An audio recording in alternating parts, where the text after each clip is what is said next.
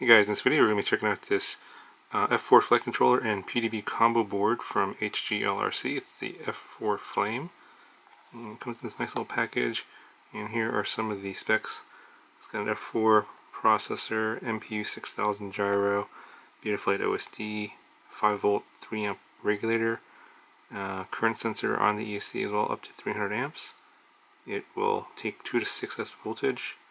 It has 16 megs of flash data for the black box. So inside the packaging you get the board itself, and you get some other little accessories here. So inside is a little card here with a diagram showing all of the different pinouts and stuff to connect to, and I'll actually go over this on the board in a second. You get some nylon standoff screws and nuts for mounting the board, and they're including this capacitor. It's a 470 microfarad 25 volt capacitor. So here's the board itself. Here we got most of the F4 flight controller on the top, and then on the bottom is going to be the PDB components. And this features over 90 capacitors on the board here. You can see lots and lots of capacitors. It's for filtering the noise from the ESCs and the motors, so you get less noise in your video. Here's the current sensor. You've got a large 3 amp 5 volt regulator there.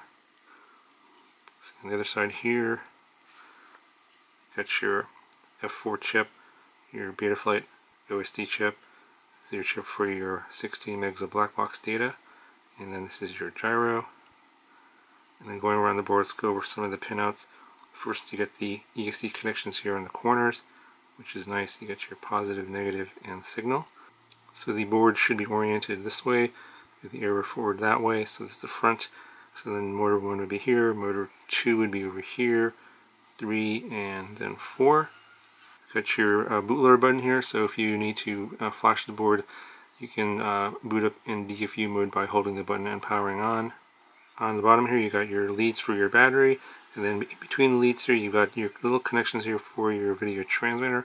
I believe that is battery power coming out of here.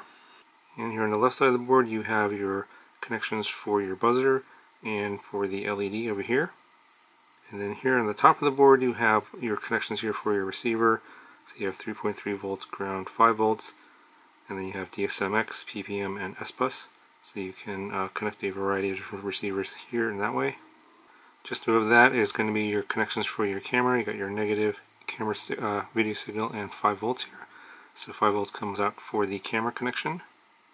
And then inside here you have a few other solder pads for your different UARTs, like UART6 here, and also for RSSI if you want to use those pads. And then back on the bottom board again, here's your USB port.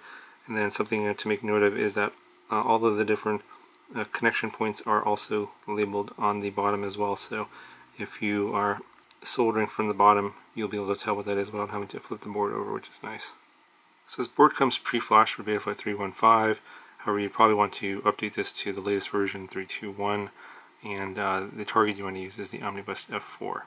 So as I mentioned before, this board does come with a current sensor that can measure up to 300 amps of current.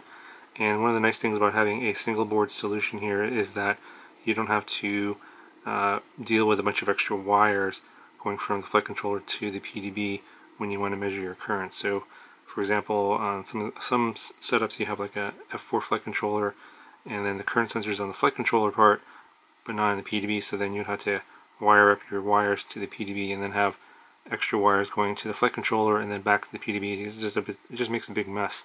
Having a single board like this is going to be a really good solution if you want to measure your current without a bunch of wires going all around. It saves weight and space.